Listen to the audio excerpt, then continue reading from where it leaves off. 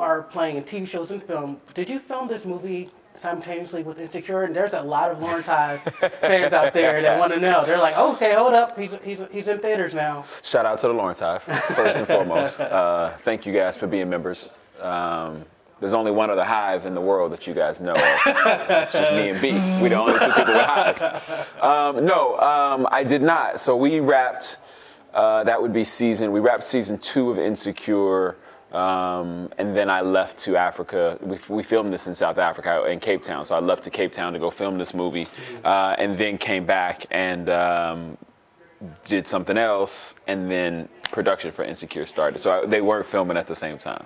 And that wasn't the reason why Lawrence was gone. I mean, you kind of threw us for a loop. We kind of thought like, okay, Issa's got these new love interests. He's not coming back. We kind of, towards the last season. But you always want the old thing back, right? Carl Thomas turtleneck on.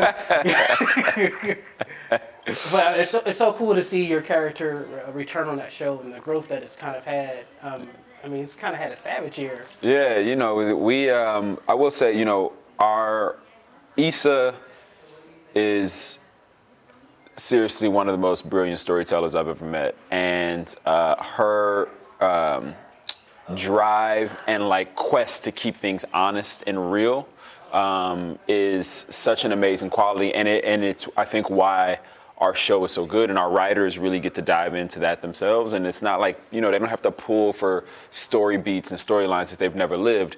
Everyone gets to be a part of telling these people's stories and infusing their own lives and their own stories into each one of these characters. And so I think I hope that's why people respond to it the way they do, because you really feel something. There are similarities between you and Lawrence? I am saying that there are similarities between my life and a character's life on Insecure, but not necessarily one. So it's kind of a mix where you may come in and pitch a story and that's not going to end up in your storyline. It may end up in Molly's storyline or in Issa's storyline or in Dro's storyline or Daniel's storyline or Chad's storyline. So what happens is it's kind of a mix. Right? So I've told stories that have ended up on air, but not necessarily Lawrence's stories. So we got to look out for that this coming season.